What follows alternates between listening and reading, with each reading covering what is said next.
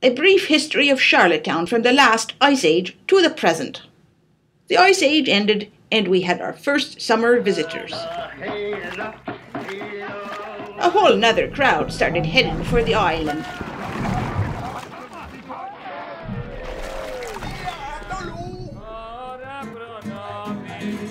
They argued over who owned the island.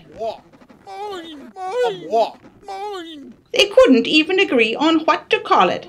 The French called it Ile Saint-Jean, the English called it St. John's Island, and finally settled on Prince Edward Island. The island needed a capital. They decided to call it Charlottetown.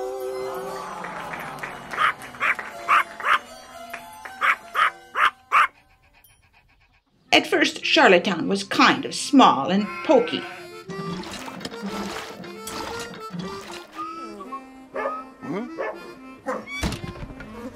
But the streets were nice and straight, and soon it was as pretty a town as you'd see anywhere. Of course, the summers were short then, same as today. About that time, Charlottetown declared itself a city. We had 6,500 citizens, including the bad fellers locked up in the old jail. Folks were doing all kinds of interesting jobs. There were setbacks too, like the Great Fire of 1866. And there was sickness. The cemeteries were full of children and babies.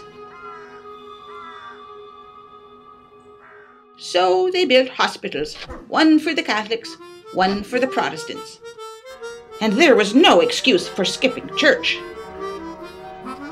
There were schools too, and fancy houses for important people.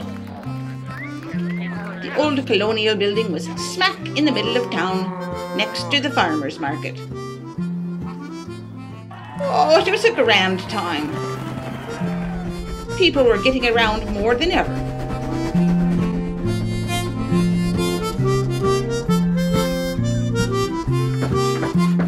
The shipbuilding industry folded as new technology started taking over. Hello? Hey? What else is there to say? Modern times have arrived.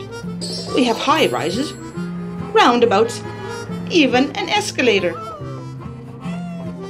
These days, Charlottetown is full of people from all over the world. My lord, we're a cultural capital.